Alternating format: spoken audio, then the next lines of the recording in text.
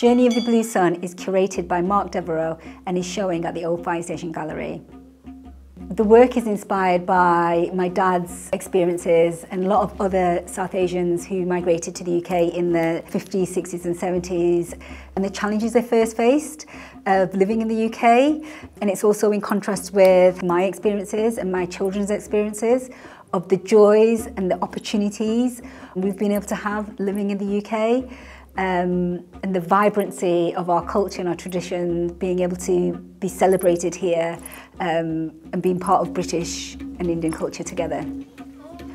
Within this exhibition, I have worked with film director Melinda Kaur on a video piece taken from my dad's kind of home footage in the 90s, which showcases life, what it's like in India, and how South Asians have created homes for themselves here, bringing their culture and traditions.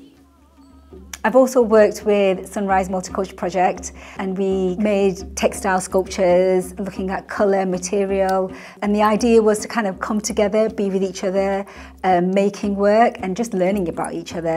And these small sculptures are being shown here at the exhibition as well.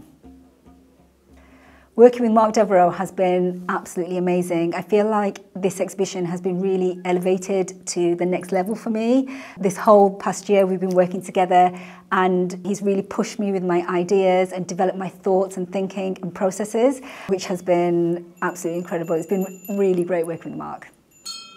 I hope people come to the exhibition and kind of feel transported to like another world, another place, and have moments where they can reflect, especially by ringing the bells, and take something and make them think about their own lives and their own journeys that they've taken wherever they live, because I know people move around so much nowadays.